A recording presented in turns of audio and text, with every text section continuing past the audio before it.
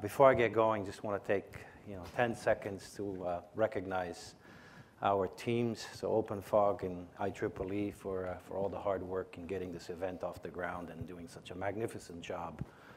So Lynn and everybody else, thank you very much. So where do we go from here? Obviously, it's all about standards for fog computing and networking, and that's what we'd like to talk a little bit about. And of course, Rob is standards god. He will elaborate further on this. So perhaps I'll just get started here with sort of a recapturing of some of the things we discussed yesterday, which is fog comes of age. And fog is coming of age, quite frankly, because there was a need for a distributed architecture, for an architecture that in essence provides you resources from the very cloud to very thin continuum. Can't do it all in the cloud, can't do it all on the edge, too costly, so a distributed approach is definitely the way to go. And this actually validates the reason why a lot of companies have spent a lot of money over the past few years in software virtualization, right? There was a reason for it. Digital transformation is here and now, and you guys probably saw this slide yesterday. A lot of new technologies that are changing the face of business, 5G, IoT, AI, and a lot more. And it's clear, it's more than obvious, and I think Dr. Tao Zhang yesterday very clearly articulated the reason why you can't do this alone from the cloud. So you need an architecture that would, in essence, distribute this computing from cloud to things continuum, and thus the reason why, as Hilton mentioned yesterday, over a few beers in Princeton, myself, Tao, and Professor Meng Cheng started brainstorming about, so why is it with all the hype about IoT and everything you hear about it, things just don't seem to be taking off? And it was evident that there's no comprehensive horizontal approach towards stitching all of this together. Lots of fantastic organizations out there, many of whom we collaborate with as a consortium, but very siloed, very focused in specific areas, right? There are cloud organizations, mobile edge, focused on the edge piece, but truly no one really stitching all of this architecturally across the board. And that's sort of the idea behind OpenFog. Why don't we build a consortium where we can pull everybody together, and by the way, leverage the fantastic work that's already been done by some of these groups.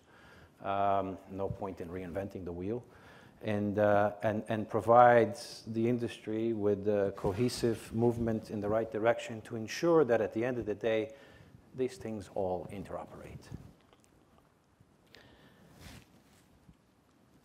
So this is truly the latest wave of fundamental change. And again, some of you may be familiar with the slide, but this is actually a good way to drive this point forward as to why we need standards, right? Again, Dr. Zhang yesterday mentioned, various TCP implementations that no one even knows about anymore. But the fact is they did exist. They don't exist today, right? Because there's one standard that works across all technologies. Actually, this is something, Rob, that perhaps you could elaborate on. It's IEEE. So actually, the next example is our IEEE 802.11 set of standards, which go back quite a long time now, but have managed to stay upwardly compatible through multiple generations of physical layers, but a MAC layer stayed exactly the same. And today, we can still use with your ancient laptops or your brand new cell phone, same 802.11.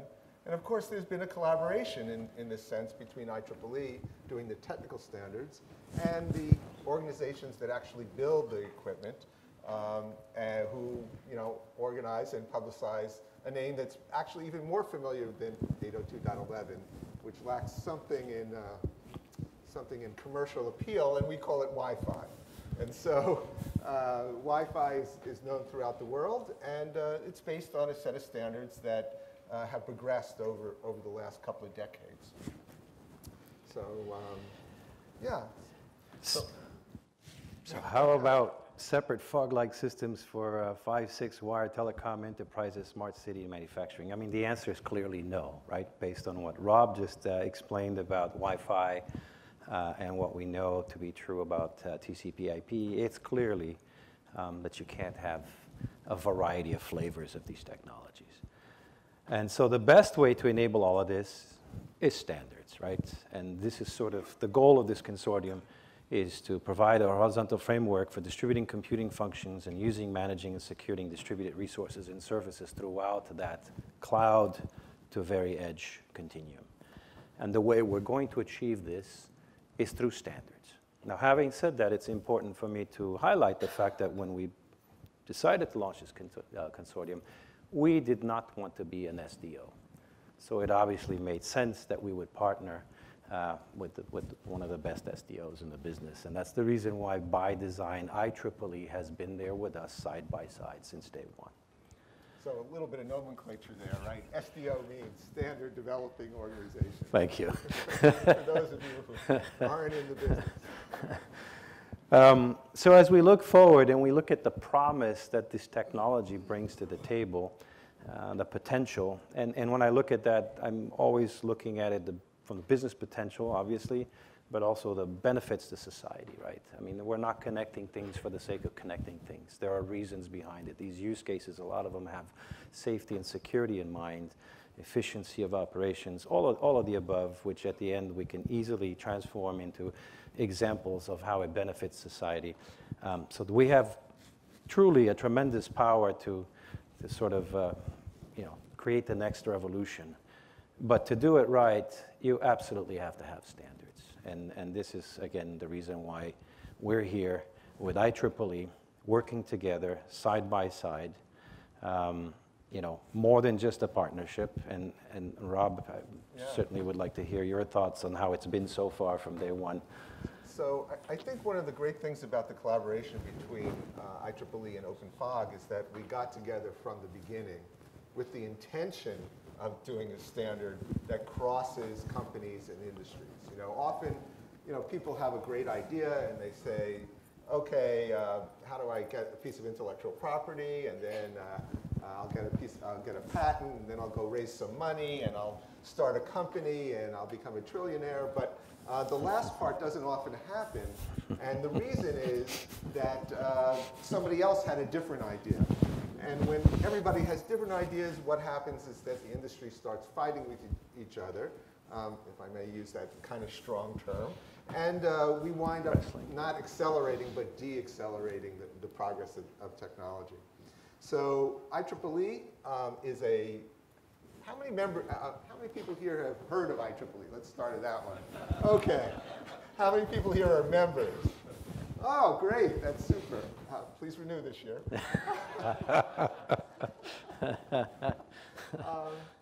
So IEEE, as most of you know, is a volunteer organization, a nonprofit, charitable, scientific, and educational 501c3 chartered in the United States. Just want to give that little background there. And IEEE is great as a platform for standardization because it has no skin in the game. IEEE has no intellectual property. IEEE has no particular direction it wants things to go. But what it does provide is a platform for innovation. And it brings together academics who create the very first ideas in any kind of technical innovation. And it brings together industry people and startups and entrepreneurs. And so the whole cycle of innovation can be contained within the platform that IEEE offers. And so I'm a bit of an enthusiast for it. But if we look today at the landscape, there really aren't a lot of other organizations that can provide that broad platform all the way from ideation to productization. So IEEE decided that we would invest something with OpenFog and go along with attempting to build this new area, principally for the reasons that Helder already said, which is that technically there was a tremendous opportunity here to create an architecture that really would go all the way from the device to the cloud without being focused on either one, but making the sensible technical decisions at each part of the network about where computation was going to happen and where the networking was going to happen. So IEEE joined OpenFog's board of directors, and I think I saw some of the board of director members here. And we've gotten off to a good start. So we actually formed a working group on fog computing and networking architecture, and John Zhao, who's right over there, is the chair of that group. We're just getting started. And by next year, I think we'll have a standard, the first standard, the first of many standards, I think. That's where we're going. No, and I can't emphasize how important it was to actually get this group off the ground. We actually signed the contract last week, and we're just ecstatic about it because it's sort of the icing on the cake for a lot of work that's already underway. And of course, we're expecting a lot of great things from you, John, and your committee, because this is an important step forward in terms of taking the reference architecture that OpenFog published last February, I believe, and making that the de facto standard fog computing architecture. And of course, subsequent to that, there was a lot of working in progress between the two teams. And what we expect is after these initial standards are out, lots of subsequent releases of additional architectures. So if we go next slide. Yep. So,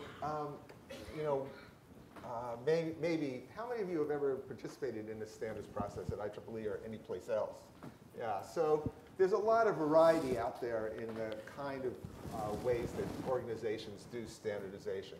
So I just thought I'd spend a couple of minutes talking about one of the things that we're trying to do within IEEE, working with OpenFog. So first of all, we've created what we call a rapid standardization process. And this is done within the Communication Society. And in fact, John's group is a sponsor under the IEEE Communication Society. So we're trying to meet the pull from industry to get this stuff done in a timely fashion. And we've created a process around that. The second item is that it's an open process. So whether you're a member of OpenFog now, or you want to be in the future, or you never want to be, I don't know why, but anyway, you're welcome to participate. So your company can enter into the standardization process and make contributions and expect a fair and open process in which people listen to what you have to contribute. And that's not always the case, but in all standards environments. But we promise that that will be the case in IEEE. And I think finally, I think a point that we would like to emphasize is that we're open to global participation. This isn't a US-based standard or a European one or an Asian one, or, it's global. IEEE is a global organization. We have 450,000 members scattered in 161 countries, and they're all invited to participate. And so this is a very important thing for us to not only get the standardization process started, but to get it accepted widely, globally. So if there's global participation, there's at least a chance of global acceptance. And I think that's really important. No, and that's a fantastic point. And just for the record, OpenFog's also global, not quite the size of IEEE yet. But certainly with the launching of our Greater China and Japan regions, we're now working on Europe. We have the Americas up and running. So absolutely opportunity for everybody to contribute. So where are we today? IEEE, through its Standards Association, has adopted the document that constitutes the OpenFog reference architecture, and now there's an agreement to proceed through the standardization process. So we're really very close to getting that one, in particular, out the door. And then going next, we hope that through OpenFog and the members in OpenFog, as well as other participants in the process, people will start making contributions for the particular core technologies that might play a part in OpenFog, in an OpenFog technology platform. And so we want to offer our, another piece of jargon here. Remember I said we were going to do something rapid. So RRSA, going through IEEE ComSoc RRSA, stands for Rapid Reaction Standardization Activity. So we have a way to go from an idea, just a basic idea, into the standardization process really quickly. And then further down the line, we expect to be able to offer through OpenFog and through other elements within the industry, compatibility, conformance testing, licensing, and promotion. I think probably IEEE will be less involved in the promotion aspect, but certainly with the partnership with OpenFog, I think that will be taken care of as well. So this shows you sort of what the roadmap is for getting this work done over the next year or so. So, and I think, finally, we would like to invite everyone to get involved. Absolutely. So tomorrow afternoon at 2:35, we'll have a panel which will go into IEEE and ComSoc and OpenFog standardization in much more detail. And you'll get to hear me say some of the same things again, but you'll also get to hear John and the head of the ComSoc standardization, one of the ComSoc standardization boards. And here's the website that for the very first architecture group. Again, IEEE is not great at naming things. We name things with numbers because engineers think that way. So actually, the project is called P1934. Rings a bell, right? No, I'm just kidding. But we'll come up with another name, I think, at some point when the promotional work gets done. But technically, it's known as 1934. So come to the session tomorrow afternoon and take a look at the website. And I'm sure that we're open to lots of participation. Fantastic. So I think we have a couple of minutes, and I think it would be fantastic to maybe field a couple of questions, yeah? Hi, Mike Krill with James Bremen Associates. So I've worked with both alliances and the IEEE before. So once you hand the spec over to the IEEE, what is to prevent the two standards from diverging in the future, since the IEEE will now have a specification that they can modify according to their laws, rules, et cetera, and OpenFog still is in existence? I'm not sure quite what the question is. The question is, once it goes into IEEE, it becomes an IEEE spec, which means IEEE can change it as they will by IEEE specifications. OpenFog will continue doing other work moving forward. How do you prevent those two from diverging in the future? Well, of course, so first of all, the actual adoption of the architecture is an adoption.